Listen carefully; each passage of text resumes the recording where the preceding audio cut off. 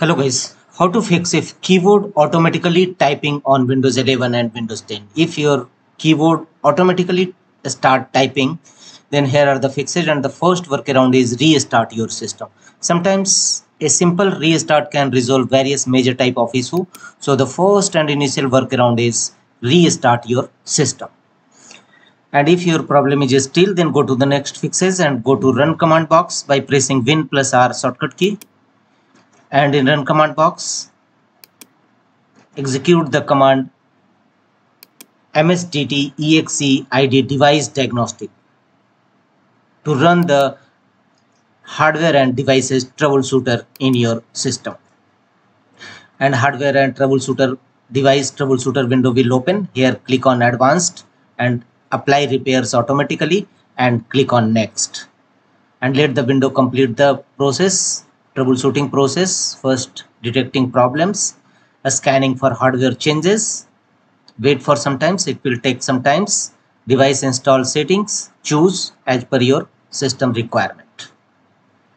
And after that, restart your system and check whether your keyboard automatically typing error stopped or not. If not, go to the next fixes. And the next one is right click on a start button and choose device manager.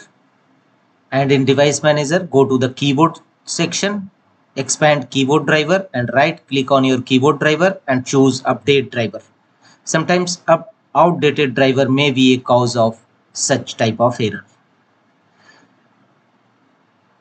After that, check whether your error is resolved or not. If not, go to the next fixes, update your Windows, go to Windows settings, and here from the left side, go to Windows update and click check for updates. And if any updates available, simply download and install it in your system. The next one more method is scan your system with SFC scan. Now go to Windows search and type CMD and open command prompt Windows as administrator mode. Choose run as administrator and in command prompt Windows execute the command SFC scan now, SFC space / scan now and press enter. It will scan your system for any corrupted files in your system and repair them accordingly. So execute SFC scan now command until 100% verification complete. After that, restart your system and check whether your automatically typing keyboard resolved or not. If not, go to the next fixes. Again, launch Windows settings and here go to privacy and security. From the right side, go to click on Windows security and here choose virus and threat protection and here choose scan options